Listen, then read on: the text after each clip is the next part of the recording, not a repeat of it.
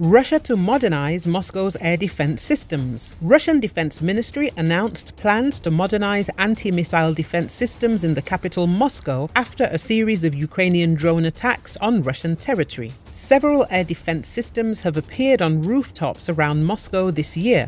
This year, we will complete the modernization of the anti-missile defense system of the city of Moscow, Russian Defense Minister Shoigu told. He said that developing the air defense weapons was one of the priorities for the army. Shoigu said the army would also form an air defense division brigade that will be trained and equipped with new generation S-350 air-to-ground missile systems. He did not say if these were new plans or if they were related to the conflict in Ukraine.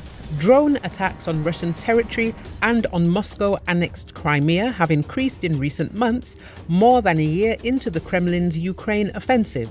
Recently, authorities in Crimea claimed the Russian Navy repelled a drone attack in the port of Sevastopol.